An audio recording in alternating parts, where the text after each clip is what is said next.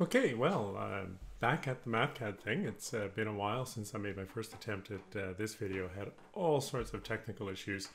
Gotta say, got the license and all that sorted out, but I've pretty much given up on Camtasia. They just cannot seem to solve the issues I have with synchronization between the video and the audio. So we're into a different platform and we'll try to get this thing done. So today we're trying to cover off the Symbolic Solver, really expand our understanding of the Mathcad environment, open our mind to some of the other things that it can do. Now, I'll be the first one to admit to you, I don't use the Symbolic Solver particularly often. It's not where my workflows normally take us. That being said, on those occasions when I do need it, it is hugely useful, and it's great to know that it's there. So we're going to go through the tutorial today. It's not going to be your typical in-depth tutorial how to get into the nitty-gritty. Really more of a show and tell. Go through a variety of the functions of the Mathcad environment and try to, I guess, do a look-see and expose you to a variety of what the Symbolic Solver can do for you.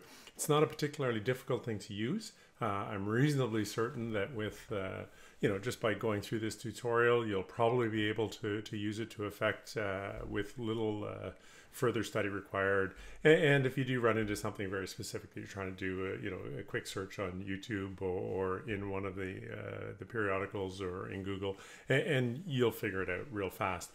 But you won't know what to search for if you don't have a basic understanding of what the options are. So I think this will be worth your time. We'll probably get through it in about 8-9 minutes, 10 minutes. I think it'll be a little bit of fun. So with that, why don't we jump into it? Okay, so I've already prepared and opened up a Mathcad worksheet, which is going to just give some structure to the various functions that I want to go through with you today. So the first thing I want to do is to really just show you some of the power in how it displays things differently than what we're used to using the normal solve. But before we get into that, let's just see where the Symbolic Solver operator is. So if we go up to the top here to operators and symbols, of course we have operators right there. We'll do a drop down on it. And as we go down, we're going to look at the definitions and evaluations. Of course, we have the normal definition where you're defining variables. We've used that several times. The evaluation equal sign, which we use all the time. They used to call this the Boolean equal sign, now called the global definition, which is where we use it most of the time, the control equal. And then finally, furthest to the right, we have the symbolic evaluation, which is control period. And that's the one that we're going to be focusing on today. So that's where you find it. I'll probably use the keyboard shortcut most of the times to use it. I'll try to remind you of it a few times so that you really hoist aboard what your options are there. So let's get into it. Symbolic Solver. So if we're using fractions, so I've already put in 1/3 plus 1/5. And if we were, I'm going to go over here to the right, if we were to use the normal equal sign, we would get, as you would expect, a decimal answer back out. But perhaps we didn't want that. Maybe we wanted it resolved as a fraction. And so in this case, I'm going to use the control period. And that engages the Symbolic Solver. And you see it provides us a solution in fraction format. Which can be very useful to you if that's what you're looking for and that's what you get. I mean, that's what you want out. So you have a choice. This is what this is doing. It's empowering you to choose how Mathcad displays information for you. So we're going to see a very similar behavior when it comes to square roots. So again, I'm going to do them in reverse order. Go over here to the right. I'm going to hit the traditional equal sign. It's going to give us a decimal solution. And then I'm going to demonstrate with the control period the other option, which gives us now an answer of 4√3 as compared to 6.928. Numerically identical, but displayed differently depending on what you're looking for. So when it comes to constants, it does the same thing. So as you would expect, if we have pi as a constant, we hit the equal sign, we're going to get some value, and depending on how many digits you're displaying, it will run on forever. But over here, if we engage the symbolic solver, we will get it back as a constant. And that's the same if there was a function there. So say we had 3 pi, we'd get 3 pi back. It's not going to do the multiplication working through. Okay, so let's close that. On to the next section, working with variables. We'll open that and have a look here. So what have we done? So we have 2x plus 3x. And note that x is not defined at this stage. And so if we were to hit the equal sign, it's going to give us an error because the variable is undefined. Let's undo that. However, if we wanted to resolve that as a function of the variable x, and we engage the symbolic solver, it will resolve it symbolically in terms of x. And so 2x plus 3x, as you would expect, would give us back an answer of 5x. Now, the one thing to be really conscientious of when you're building a worksheet, because we normally won't just be doing symbolic solutions, we mix them with other numerical solutions and everything else, is that if x were to be defined, so in this case we have x is equal to 4, and we look at that same equation, 2x plus 3x, if we were to resolve that with the symbolic solver, control period, even though we're using the symbolic solver, it's going to come back and give us a solution, a numerical solution of 20, because x is defined numerically. And so, you know, there is that one thing to be aware of. So there's a way around that. So if we go and we clear x, then that is getting rid of the previous definition of x. And now when we engage the symbolic solver, it once more is able to resolve it numerically. Now, the caution there is that if you were relying on the value of x from previous calculations and bringing it forward, it's no longer available to you because you've gotten rid of that awareness that the program has to the value of x. So we're going to keep x cleared because as we move on with our symbolic operations, we want it to be cleared because we see that that is going to change how the program displays things for us. So a couple things. So expanding and simplifying. So here we have two terms, x plus 5 and x minus 3, being multiplied together. And if we want to expand that out, we can go engage our symbolic solver, but rather than leave this box empty, this parameter box empty that we've been basically ignoring up till now, and we decide that we want to expand it, you will see that it controls how the solution is displayed. And in this case, it's expanding out the multiplication and bring it back in terms of x. We can do the reverse. So we have the expanded form down here. I'm going to engage the symbolic solver, only in this case, I'm going to simplify. And it will try to bring it down into the original factors that we multiplied together to get it. So it's going to simplify it down into its simplest form that it can find.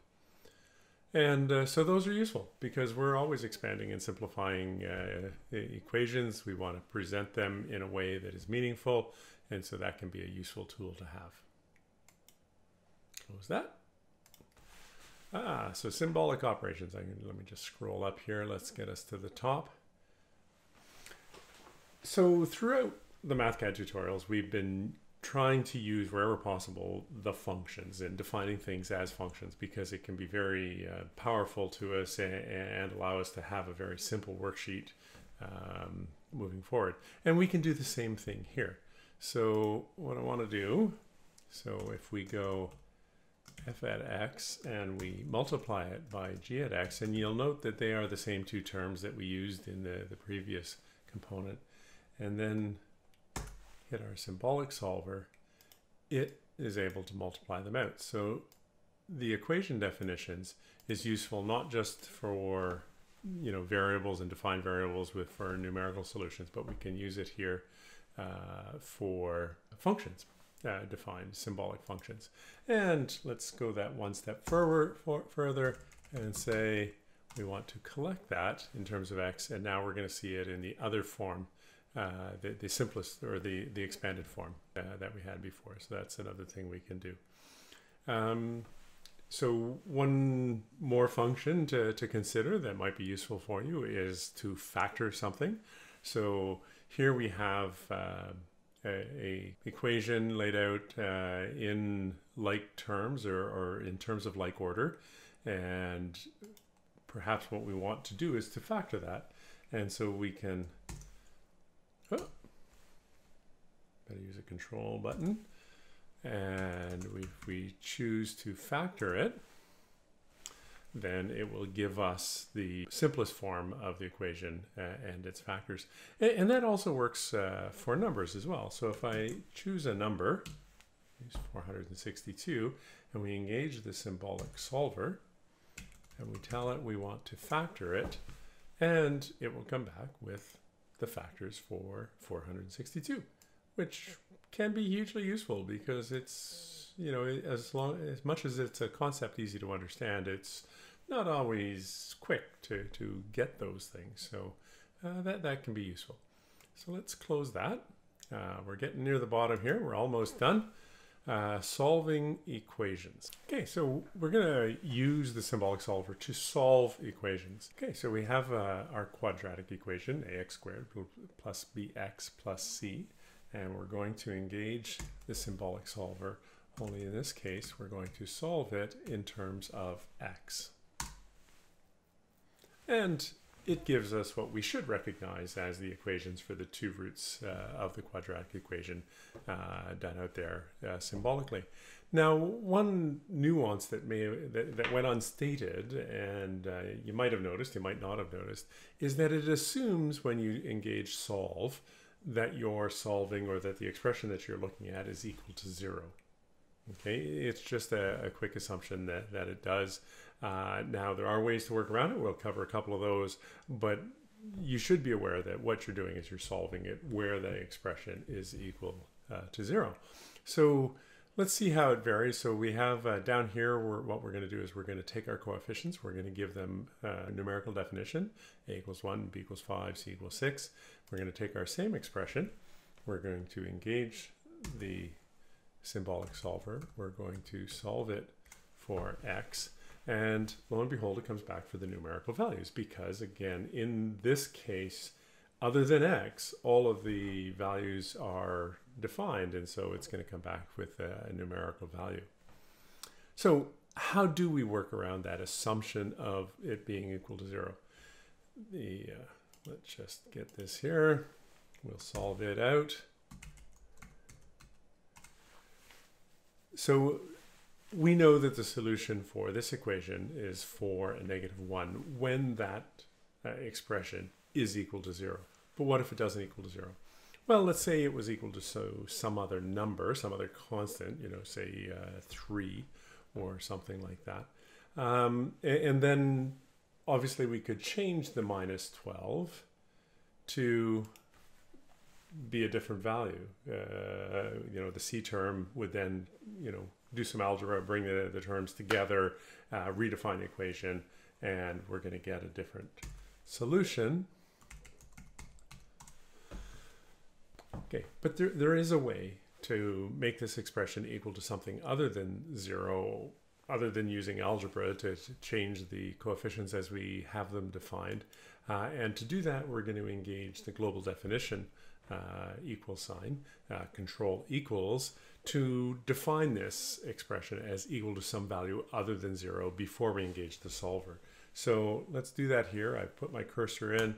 We're going to put the control equals for the global definition. Let's make it to some value, in this case 3, which makes these two expressions numerically equal. And when I hit equals, it gets redone and we see that they are the same. And so we are able to make it solve for an equation equal to something other than 0. So just something to watch and be aware of. Let's close this up.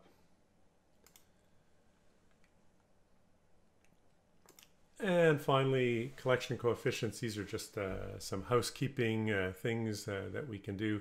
So in this case, we have an expression. It's not gathered in like order terms. It's just a random bunch of expressions that needs to be simplified.